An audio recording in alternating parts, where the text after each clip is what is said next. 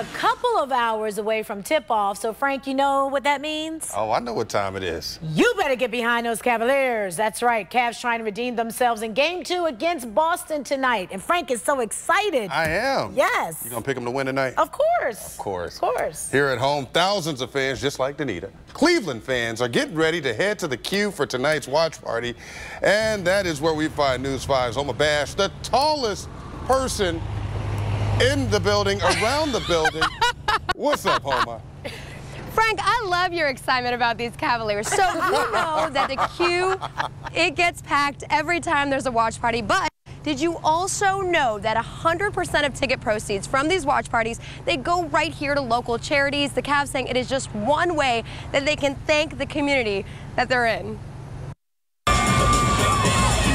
If you've ever been to a Cavs watch party, it almost feels like you're at a home game. The shows, the music, the energy, it's all there. The only thing you don't see are the players.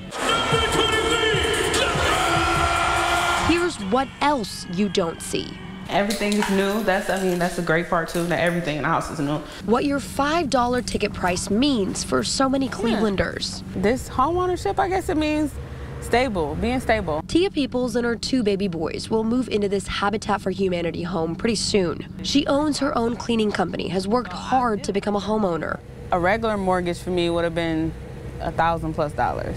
So to have to pay not even half of that, or not even, 1/3 of it, is great because it still gives me the flexibility to live my life along with being a homeowner. This is the 3rd playoff run that the Cavs have hosted these watch parties anytime the team is on the road.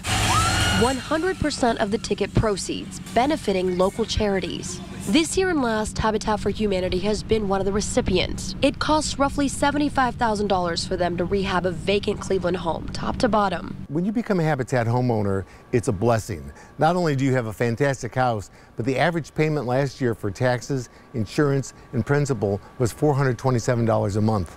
So you cannot get even substandard housing, let alone virtually a new house. And in 2017, the Cavs watch parties were able to donate $875,000 to Habitat. It's the nonprofit's largest gift ever. People should know, the team knows we're doing this, the players know that this happens, and it matters a lot to them as well. For Tia, it is a whole new beginning and just one more reason to cheer on the Cavs. At the end of the day, you always got somewhere to come back to, and then you have something to leave to your children. All right, so tickets are $5. Doors open at 6 o'clock. I think you'll probably see Frank Wiley here. Let's cue Homa Bash News 5.